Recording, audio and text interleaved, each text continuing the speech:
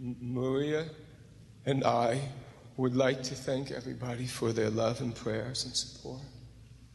I feel like I'm being carried by an amazing grace. A number of important people in my life advised me against sharing the eulogy, thinking it would be too hard for me. However, the last 2 nights, as I couldn't hardly sleep, it was very helpful for me to take some time and systematically try to remember all the things, how my Ben is precious to me, my wife, my family, my daughter Rachel. So please pray for me as I take a few minutes and share about my son's life. But Ben, we love you. We love you. I don't know if you see this. This picture was taken this week. My family and I went to Ocean City. And that is definitely Ben. Benjamin John Siegel. His Hebrew name is Baruch Ben Simcha. One snowy night, I was waking from a deep sleep by my wife saying, "Get up. The baby is here." And I walked into the bathroom where she sat, and I said, "That's good," and turned around to go back to sleep. I'm a man. And she made it very clear that that was not what was going to happen. I quickly woke up, and we followed our plan, and we got in the car. It was a snowy January night on the way to the hospital for some crazy reason, because we heard it in our class that we had to get lollipops. So we stopped at an all-night gas station and picked up some lollipops that we absolutely never used. When we got there, our doctor wasn't there. Well, actually on the way, for some crazy reason. We felt like we were supposed to pray for a Christian nurse. That was silly. We said, why? What really different doesn't matter. But in our hearts, we started praying that God would give us nurses that believed in God. When we got to the hospital, our doctor wasn't there. And they gave us a doctor that we never met before, and we didn't know. And my wife was in labor just for about 2 or 3 hours, and the doctor came in and said, if the baby isn't born by 7:30, we're going to do a C-section. Now, neither mother or child were in any pain or distress, but the doctor had an agenda. And at that, the nurses asked us what the baby's name was. Well, a number of months before, I was praying, and I heard the voice of God, and I don't say that lightly. I heard God's voice that says the baby's name would be Benjamin. Now, we didn't know if it was a boy or a girl.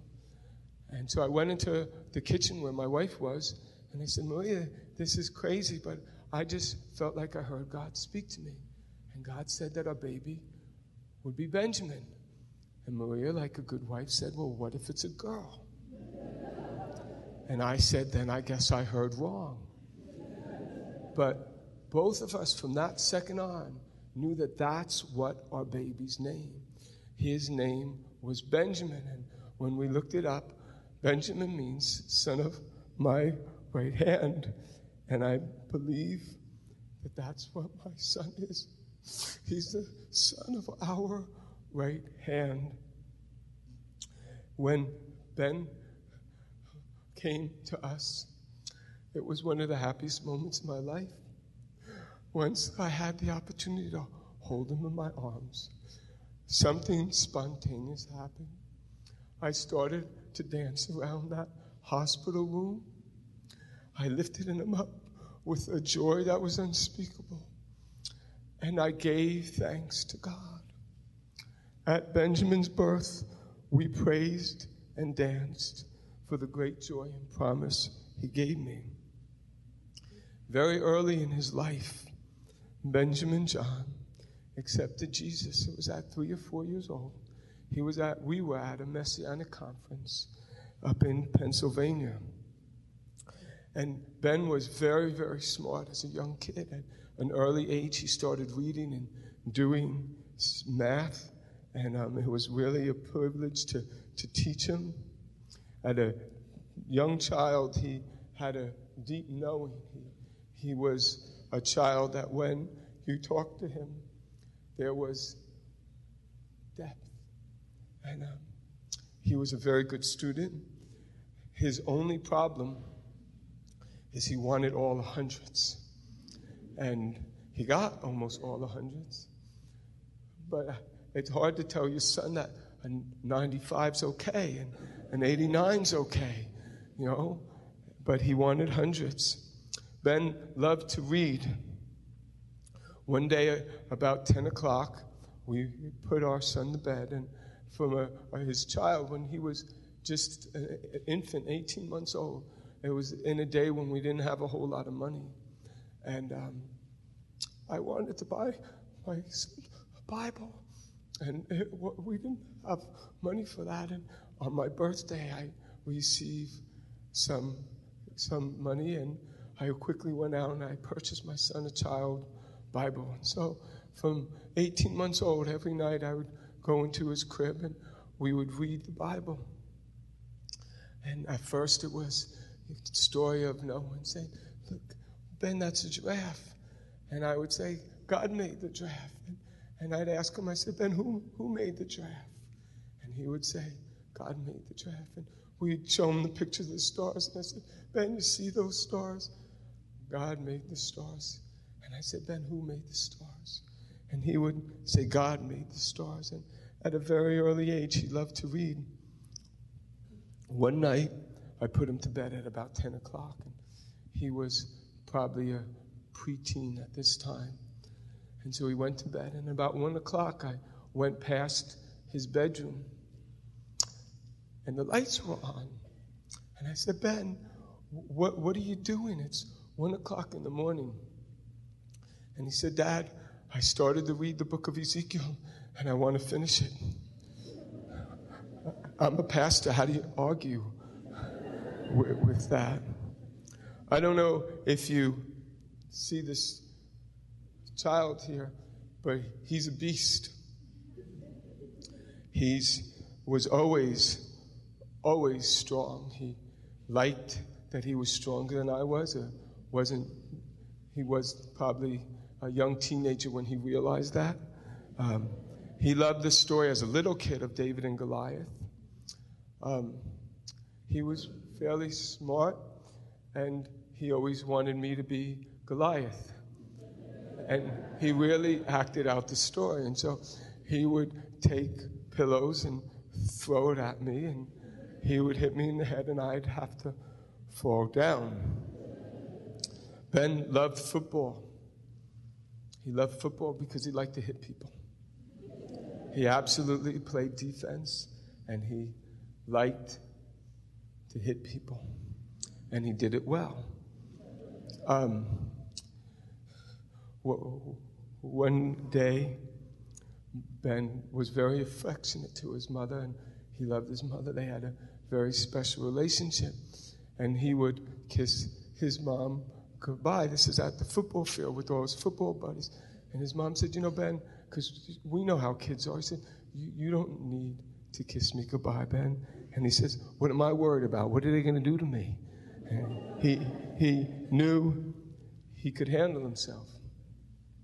If Ben was born in the 18th to the 11th century, I have no doubt in my mind that Ben would have been a Viking. Ben had Viking blood. Ben was a warrior. He was a mighty man of God at a young age. We spent most of our Saturdays when he was growing up taking him to archery. He both practiced and competed archery for many years. In 1999, my son followed his Savior in water baptism. It was on July 10th, on my 40th birthday. Ben wanted to be bar mitzvahed. And so, about 3 or 4 years before Ben was 13, me and my son would sit at our kitchen table, and I would teach him biblical Hebrew. And we would study the Hebrew language. And I asked him, I allowed him, really is not necessarily kosher, but I allowed him to pick his own Haftorah. That's the portion you get to study. And Ben picked Isaiah 53. So we took great time and pains and from the original Hebrew text, studied that scripture and chewed on it and studied what it meant to be a Jewish believer and studied the important times and moments in our history and our heritage and our culture. And at 13, he made Mom and Dad very proud as he shared his bar mitzvah. If you look on that table, you see a shofar. He learned to play the shofar, and at every Jewish holiday, our church would celebrate many of the Jewish holidays. My son would blow that shofar for our congregation, and that was very precious to many of us. That shofar is precious because, Bruce, I believe it was at your bar mitzvah, we went to Israel after your bar mitzvah, and our family, the kids, we brought Papi Lou, we brought you that shofar. And for many years, that was my father's shofar and resided with our family in Pinebrook. And then my father very graciously handed that shofar down to me. And because my son was our shofar player, probably about a year ago, I gave him that shofar. And so that shofar has been part of 3 generations in our family. And when I'm done sharing, one of Ben's friends, David, will come up here, I'll tell you, and he's going to blow that shofar. Ben was homeschooled all his life. By the time he was getting ready for 11th grade, we knew that he needed to go to school, that homeschool, as good as it was, that it was time to send him to a place, a regular school, and it was a Christian school, and he really liked it. They had to wear ties. You can imagine first year in school, a macho kid, that he was thrilled to wear ties. And so what he did was he would go to thrift stores and find the god-doggest, ugliest ties, out of style, the pit-poor, disgusting green with stuff on it that doesn't belong to be on any human being. And they didn't say it needed to be a nice tie. They just said he had to wear a tie. Then, it was a Christian school, and those who know Christian schools know that they have a lot of rules, some good and some silly, and he thought most of them were silly rules. Sorry, that's what he thought. Some of his teachers are here. But Ben delighted in smoozing his teachers, because he would break the rules, and he would see his friends get punished, but he had a way of making his teachers laugh. And he would never get punished for all the kids. He was able to get off the hook and cause his teachers to laugh and fall in love with him.